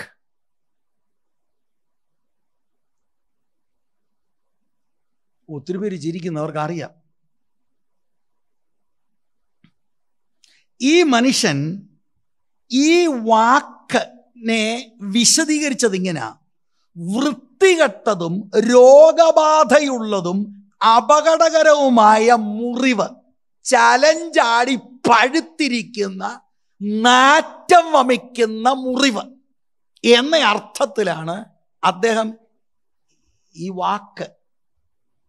വാക്കെന്ന് പറഞ്ഞാൽ മൂലഭാഷയിലെ ഗ്രീക്ക് വാക്ക് ദുർഘടം എന്നുള്ള വാക്ക് ഉപയോഗിച്ചിരിക്കുന്നു. നിങ്ങൾക്ക് മനസ്സിലാകാൻ മത്തായി 8:28 വായിക്കണം. പുതിയ നിയമത്തിൽ ഇവിടെയും പിന്നെ മാത്യു 8:28 ഇത് ഉപയോഗിച്ചിരിക്കുന്നത്. അവിടെ ഗദരദേശത്തെ 2 അശുദ്ധാത്മാക്കൾ നിറഞ്ഞ ആളുകളെ കുറിച്ച് ഉപയോഗിച്ചിരിക്കുക. അവൻ അക്കരെ ഗദരേനരുടെ ദേശത്ത് എത്തിയാറെ 2 ഭൂതഗ്രസ്തർ ശവക്കല്ലറകളിൽ നിന്ന് പുറപ്പെട്ട് അവനെതിരെ വന്നു. അവർ അത്യുഗ്രന്മാർ. ആ വാക്കാണ് അന്ത്യകാലത്ത് ദുർഘടം. അത്യുഗ്രന്മാരായിരുന്നത് കൊണ്ട് ആർക്കും ആ വഴി നടന്നുകൂടാഞ്ഞു. Violent days. അപ്പൊ ഇത് കൂട്ടി വായിച്ചാൽ അർത്ഥം, അന്ത്യകാലത്ത് ഭൂതങ്ങളുടെ ഊർജത്താലാണ് മൂല്യച്യുതി സംഭവിക്കുന്നത്. ദുർഘട സമയങ്ങൾ, ഓരോ സീസണുകൾ ഭൂതാത്മാവിൻ്റെ അതിപ്രസരം, ഉപദ്രവം, എനർജൈസിങ് നിമിത്തമാണ്. ഇതാളുകൾക്കറിയില്ല. കൊട്ടിയും പാടിയും പോയി കഴിഞ്ഞാൽ സംഗതി സൂപ്പറാണ് എന്നാ ചിന്തിക്കുന്നത്. പോൾ പറയാണ്, അന്ത്യകാലത്ത് ദുർഘട സമയങ്ങൾ വരുന്നു. ദുർഘടം എന്ന വാക്കാണ്. terrible days, difficult days. It will be energized by demons. മമേ, അച്ഛാ ഇത് മനസ്സിലാകുന്നുണ്ടോ? ഇന്നും എന്നെ കളിയാക്കി വെച്ച് പോവും. വേറെ പണി. അത് മറ്റവൻ്റെ ഉപദ്രവമാണ്. സ്തോത്രം. ഞാനത് പറഞ്ഞു തരുമല്ലേ.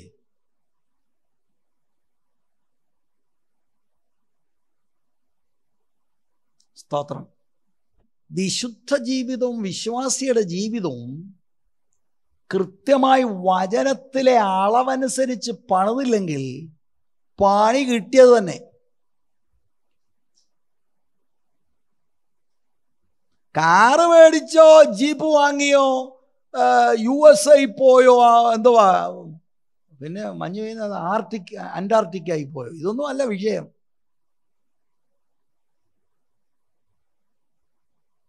അന്ത്യകാലത്ത് ദുർഘട സമയമാണ്.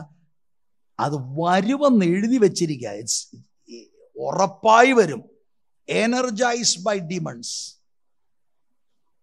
എന്നിട്ട് 2 മുതൽ 4 വരെയുള്ള വാക്യങ്ങളിലാണ് അതിൻ്റെ ഒരു വിശദീകരണം നമ്മൾ കാണുന്നത്. എന്തുകൊണ്ടാണ് പോള് പറയുന്നത് ഇത് ടെറിബിളാണ്? ചില ആളുകൾ ഇനി കൊറോണ വരുമെന്നായിരിക്കും പുള്ളി പറഞ്ഞത്. അമ്മമ്മ, അതല്ല. കൊറോണ ഒക്കെ സഹിക്കാം. എന്നാൽ പിന്നെ യുക്രൈനും റഷ്യയും കൂടെയുള്ള യുദ്ധം വല്ലതും നാട്ടിലോട്ട് വരുമോ? ഇതെല്ലാം സഹിക്കാം. 2 മുതൽ 4 വരെയുള്ള വാക്യങ്ങളിൽ എഴുതിയിരിക്കുന്നത് സമൂഹത്തിൻ്റെയും ദൈവസഭയിലെ അംഗങ്ങളുടെയും സ്വഭാവത്തിൽ വന്ന മാറ്റമാണ്. മനുഷ്യൻ സ്വസ്നേഹികളാകും, ദ്രവ്യാഗ്രഹികളാകും, വമ്പ് പറയുന്നവരാകും. 18 കൂട്ടം കാര്യം എഴുതിയിരിക്കുക. അതാണ് ദുരന്തം. കൊറോണ അല്ല ദുരന്തം.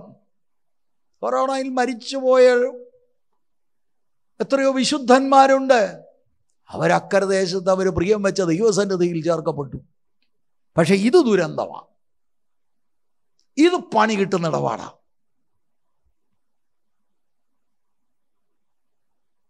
അത് ഓരോന്നും ഞാൻ വിശദീകരിക്കാം. പാസ്റ്റർ ഇനിയുമോ? ഇല്ല, പിന്നാട്ട്. 2 മുതൽ 4 വരെയുള്ള വാക്യങ്ങൾ നിങ്ങൾ മനസ്സിലാക്കണം. എന്താണ് ഈ ക്യാരക്ടറിസ്റ്റിക്സ്? ഈ സ്വഭാവം എന്ന് പറഞ്ഞാൽ മനുഷ്യരിൽ വെളിപ്പെടുന്ന സ്വഭാവം. അങ്ങനെയുള്ളവർ സഭയ്ക്കകത്തുണ്ട് എന്ന് പറഞ്ഞാൽ 5-ാം വാക്യത്തിൽ ഇവർക്ക് ഭക്തിയുടെ വേഷമേ ഉള്ളൂ. യഥാർത്ഥ ഭക്തി ഏതാ? യഥാർത്ഥ ഭക്തി ഏതാണ്? 1 തിമോത്തിയോസ് 3:16 വായിക്കാമോ?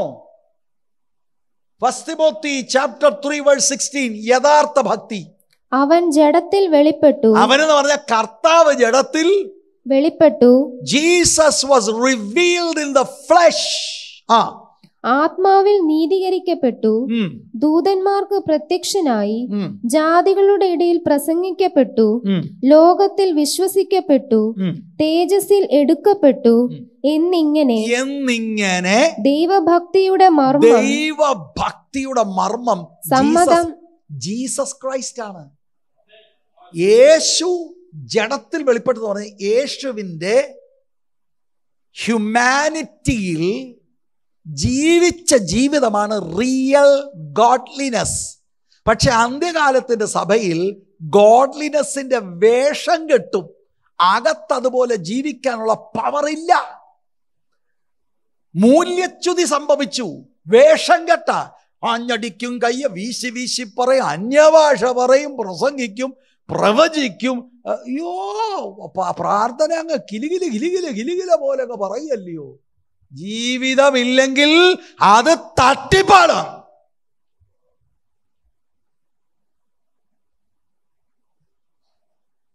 ജീവിതമില്ലാത്ത സകല പരിപാടിയും തട്ടിപ്പാണ് പ്രിയരെ, ഫേക്കാണ്.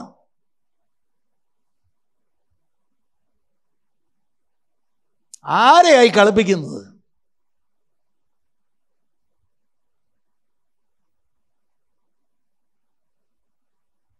വളരെ മനസ്സിലാക്കുക. ഞാൻ നിങ്ങളോട് ഒട്ടും മായം ചേർക്കാതെ സത്യവചനം നിങ്ങളോട് പറയുകയാണ്. എനിക്ക് പൗലോസ് പറയുന്നത് ഞാൻ എടുത്തു പറയുകയാണ്. നിങ്ങളുടെ രക്തം സംബന്ധിച്ച് ഞാൻ കുറ്റക്കാരനല്ല. യഥാർത്ഥ ഭക്തി എന്ന് പറയുന്നത് ടു ലിവ് ലൈക്ക് ക്രൈസ്റ്റ്. അത് ഒറ്റ ദിവസം കൊണ്ടല്ല, അനുദിനം ക്രിസ്തുവിന്റെ സ്വഭാവത്തോട് അനുരൂപമാകുക. ഗോഡ്ലിനെസ്. എന്താണ് യഥാർത്ഥ ഭക്തി? ഗോഡ് ഇൻ ഹ്യൂമൻ ഫ്ലഷ് നമ്മളെ കാണിക്കാത്തണ്ട് ഇതുപോലെ ജീവിക്കേണ്ടത്. വേണേ 1 യോഹന്നാൻ 2:6 വായിച്ചേ. അവനിൽ വസിക്കുന്നു എന്ന് പറയുന്നവൻ, നമ്മളല്ലേ പറയുന്നത്, ഞങ്ങൾ യേശുവിലാ വസിക്കുന്നത്. അവനിൽ വസിക്കുന്നു എന്ന് പറയുന്നവൻ അവൻ നടന്നതുപോലെ നടക്കേണ്ടതാകുന്നു. അതാണ്.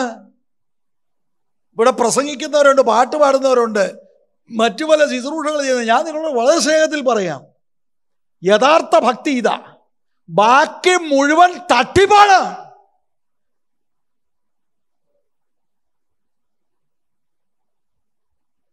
വീട്ടിലെങ്ങനെയുണ്ട്?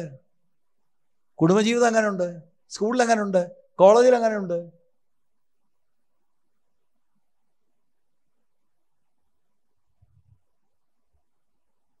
പണക്കൊതി ഉണ്ടോ ഇപ്പോഴും? പണക്കൊതിയെ മറയ്ക്കുക. ദൈവം മാനിച്ചു. പാവം പൗലോസ് കഷ്ടം, രക്തസാക്ഷിയായി. നമ്മളോ ഒരിക്കലും ആകത്തില്ല. നമ്മൾ അടിക്കടി ഉയർച്ചയാണ്. 2023 തന്നെ ഇനി നിറവേറാൻ പല ദൂതുകളുണ്ട്. ഇങ്ങനെ കാണിക്കുന്നു, ദൂതുകളുണ്ട്. Which Christ are you following? Who is your model?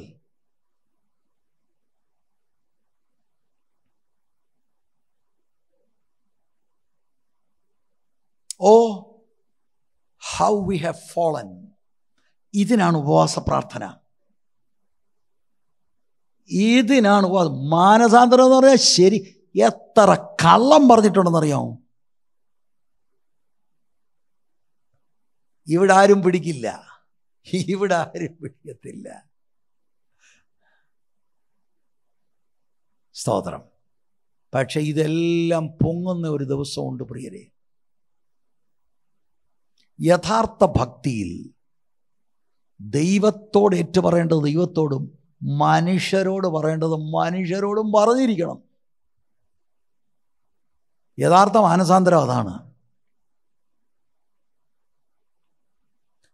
ഇപ്പം അന്ത്യകാലത്തെ ദുർഘട സമയങ്ങൾ വരുമെന്ന് അറിയുക എന്ന് പറയുമ്പോൾ, ദുർഘട സമയം വരാൻ പോകുന്ന ഏതോ കാലാവസ്ഥയുടെ പ്രതികൂല സാഹചര്യമോ യുദ്ധമോ മഹാവ്യാധിയോ ഒന്നുമല്ല. 2 മുതൽ 4 വരെയുള്ള വാക്യങ്ങളിൽ ദൈവഭക്തിയുടെ വേഷം കെട്ടാണ് യഥാർത്ഥത്തിൽ ഈ 2 മുതൽ 4 വരെയുള്ള വാക്യങ്ങളിൽ രേഖപ്പെടുത്തിയ റിയലി ആൾ. പക്ഷേ അതിനപ്പുറത്ത് വേഷം കെട്ടും. അങ്ങനെ ഉള്ളവരിൽ നിന്ന് ഒഴിയാനാണ് പറഞ്ഞിരിക്കുന്നത്. അവൻ നേരെയാകത്തില്ല. 2-ാം അധ്യായത്തിൻ്റെ 24 മുതലുള്ള വാക്യങ്ങളിൽ അവർ ചിലതിൽ പെട്ടുപോയി. അയ്യോ, അവരോട് വഴക്കുണ്ടാക്കല്ലേ, അവരോട് പറഞ്ഞു കൊടുക്കുക, ദൈവം മാനസാന്തരം അവർക്ക് കൊടുക്കട്ടെ. പക്ഷേ പഠിച്ച കള്ളന്മാരുണ്ട്, രക്ഷപ്പെടത്തില്ല. Praise the Lord. ഞാൻ തൽക്കാലം ഇവിടെ എൻ്റെ വാക്കുകൾ നിർത്തുകയാണ്. നമുക്കിത് കണ്ടിന്യൂ ചെയ്യണം. മനുഷ്യർ സ്വസ്നേഹികളും ദ്രവ്യാഗ്രഹികളും വമ്പ് പറയുന്നവരും അഹങ്കാരികളും ദൂഷകന്മാരും അമ്മയപ്പന്മാരെ അനുസരിക്കാത്തവരും നന്ദി കെട്ടവരും അശുദ്ധ. എന്തൊരു ലിസ്റ്റായത്! റോമാലേഖനം 1-ാം അധ്യായത്തിൽ നമ്മൾ ഇതുപോലുള്ള ലിസ്റ്റൊക്കെ കണ്ടതാണ്. ജാതികളെക്കുറിച്ച് അത് പറഞ്ഞത്. ഇത് സമൂഹത്തിലെ മാത്രമായിട്ട് തള്ളരുത്. സമൂഹത്തിലുള്ള ലോകത്തിലുള്ളത് സഭയ്ക്കകത്ത് കയറി. ഇത് ഞാൻ ഓരോന്നും വിവരിക്കാം ദൈവകൃപയിൽ ആശ്രയിച്ച്. അടുത്ത പ്രാവശ്യം ഒന്നിൽ ഉപവാസ പ്രാർത്ഥനയ്ക്ക് ഇടയ്ക്കോ അല്ലെങ്കിൽ അടുത്ത ആഴ്ചയിലോ ഈ 3-ാം അധ്യായത്തിലൂടെ കടന്നു പോകണം. എൻ്റെ അഭിപ്രായത്തിൽ 4-ാം അധ്യായം കൂടെ ആ ദൈവവചനം പ്രസംഗിക്കുന്നതിൻ്റെ പ്രസക്തിയൊക്കെ അവിടെ രേഖപ്പെടുത്തിയിട്ടുണ്ട്. Praise the Lord.